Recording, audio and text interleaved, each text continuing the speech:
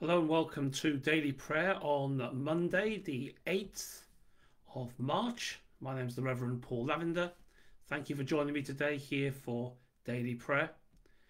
It's International Women's Day today, and so later in our time of prayer, we should be thanking God for the contribution to society of women, to the church, and praying for justice.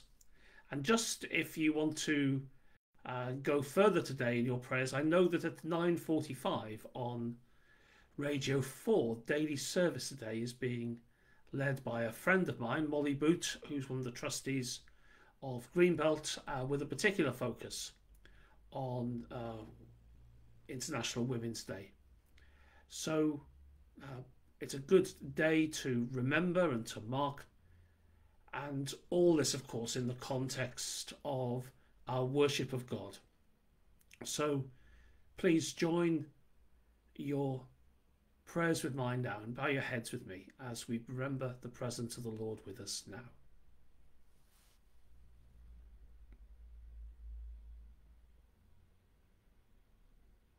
Psalm 79. O God, the nations have come into your inheritance. They have defiled your holy temple. They have laid Jerusalem in ruins. They have given the bodies of your servants to the birds of the air for food, the flesh of your faithful to the wild animals of the earth. They have poured out their blood like water all around Jerusalem, and there was no one to bury them.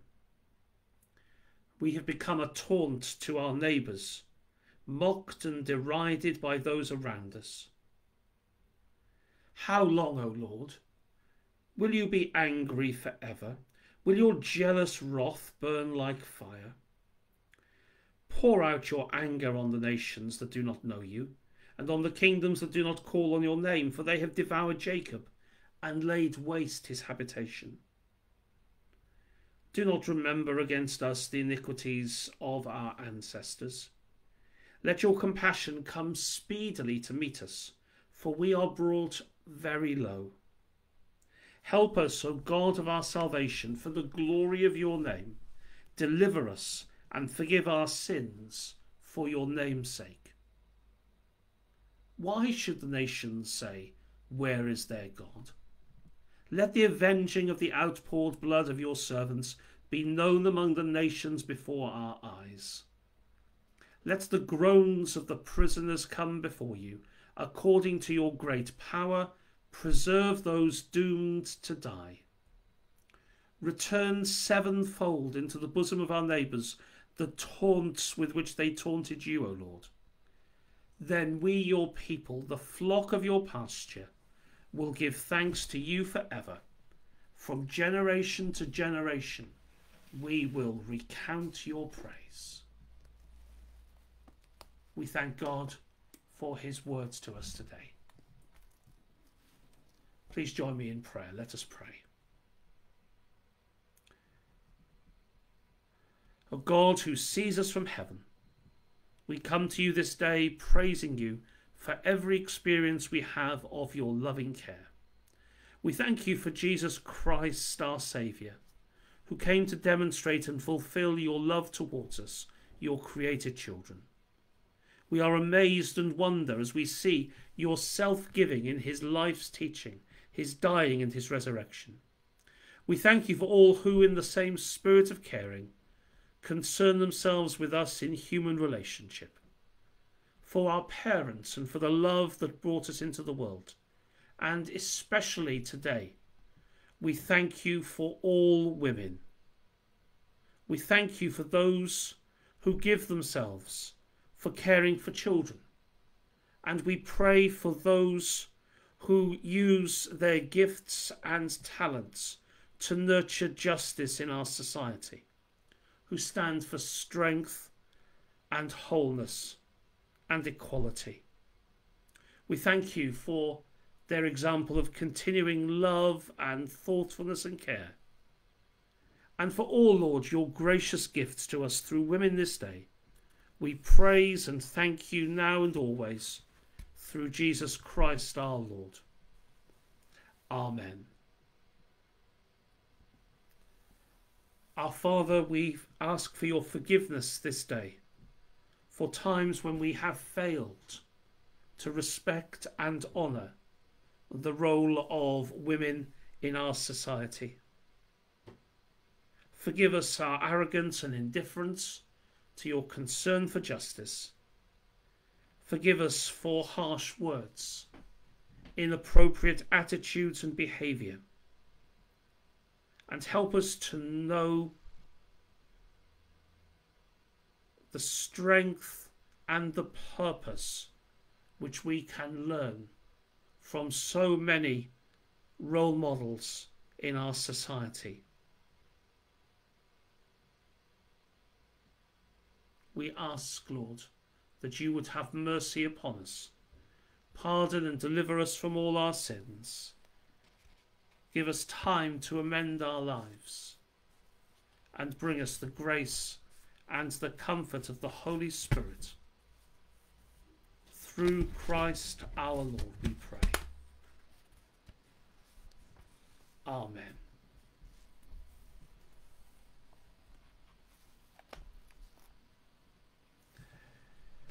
We continue this week reading through the Gospel according to John. And today we begin to read in chapter 7, beginning to read at the 14th verse.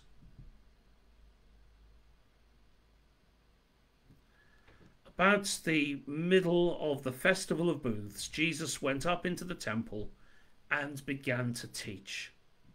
The Jews were astonished at it, saying, "How does this man have such learning when he has never been taught?"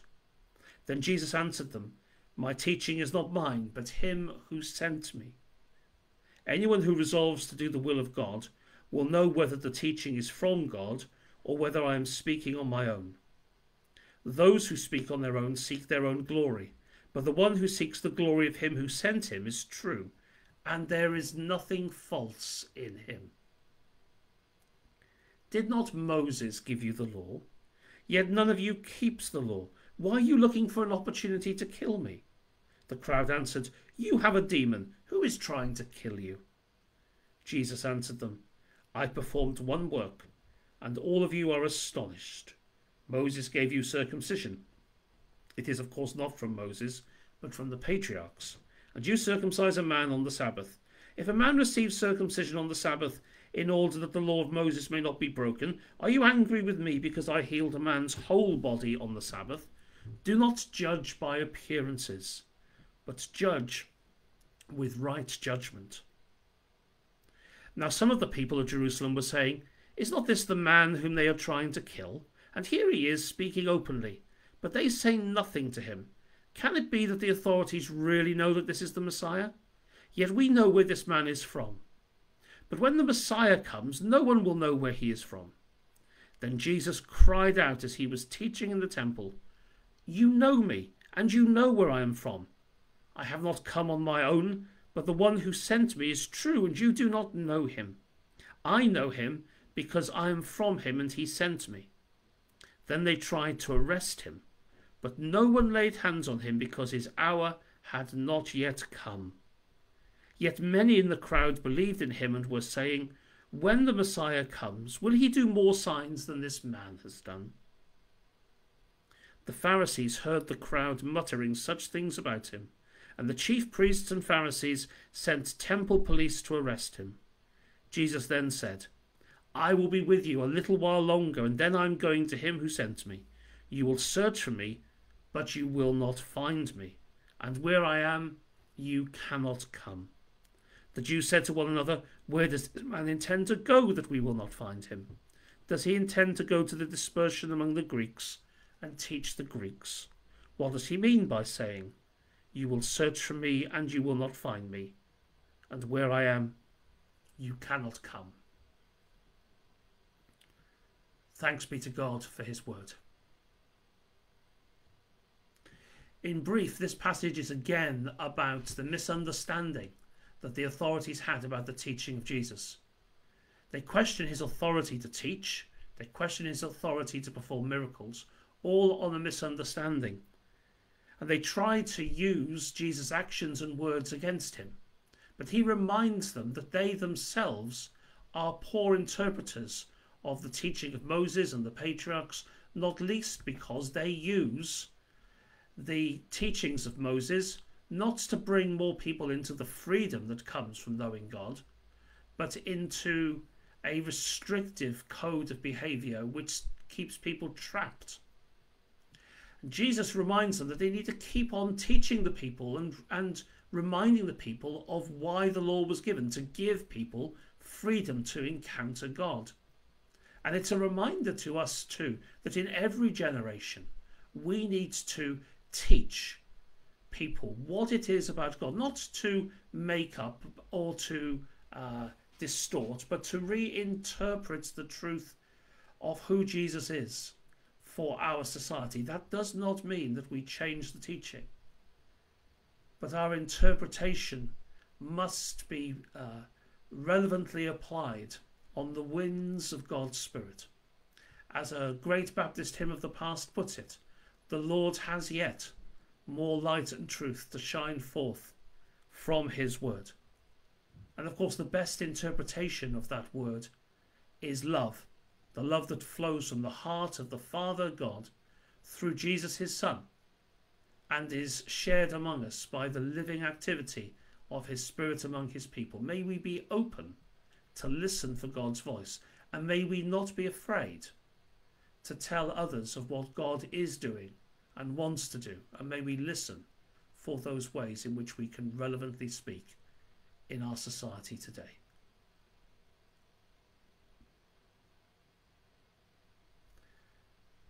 Let us confess our faith, and we use the words of the Apostles' Creed. I believe in God, the Father Almighty, creator of heaven and earth. I believe in Jesus Christ, God's only Son, our Lord, who was conceived by the Holy Spirit, born of the Virgin Mary, suffered under Pontius Pilate, was crucified, died, and was buried. He descended to the dead. On the third day he rose again, according to the Scriptures, is seated at the right hand of the Father, and he will come to judge the living and the dead. I believe in the Holy Spirit, the Holy Catholic Church, the communion of saints, the forgiveness of sins, the resurrection of the body, and the life everlasting. Amen. Now let us pray together. As I previously mentioned, today is International Women's Day. And so we pray, Creator God, we thank you for your promise of fullness of life. Today, as we celebrate women across the world, we ask that all women may be released into this fullness. Help us to see how we can partner with you in dismantling the unjust systems and attitudes that contribute to inequality and the oppression of women. Help us to believe and to work for a tomorrow where fullness of life is a reality for all women, wherever they may live. Lord, in your mercy, hear our prayer. And as we've been praying this last week for persecuted women across the world, we remember that Open Doors is asking the UK government to recognise faith as a specific vulnerability in gender-based violence. And we ask that the government may respond with an effective policy, and that many MPs will be moved to hold the government to account on this issue and to work together to address the persecution of women for their faith. Lord, in your mercy, hear our prayer. We pray too for the work of BMS World Mission in its promotion of creation stewardship. And as they work with partner organisations, we pray that they may re-examine their programmes and seek to reduce the negative impact on creation and increase their contribution to sustainable ecosystems and livelihoods. Lord, in your mercy, hear our prayer. And we lift to God those we hold in our hearts, our family, our friends and our loved ones, praying for their health, their well-being and their sense of hope, and pray that when we cannot be with them, we would not feel apart. Lord, in your mercy, hear our prayer. Our Father in heaven, hallowed be your name. Your kingdom come, your will be done on earth as it is in heaven. Give us today our daily bread, and forgive us our sins, as we forgive those who sin against us. And lead us not into temptation, but deliver us from evil. For the kingdom, the power, and the glory are yours now and forever. Amen. So may the Lord bless you and keep you. The Lord make his face shine upon you, be gracious to you. May the Lord lift up the light of his countenance upon you, and give you his peace. And the blessing of God Almighty, the Father, the Son, and the Holy Spirit be upon you and remain with you always. Amen. God bless you today. Until we meet again tomorrow. Goodbye.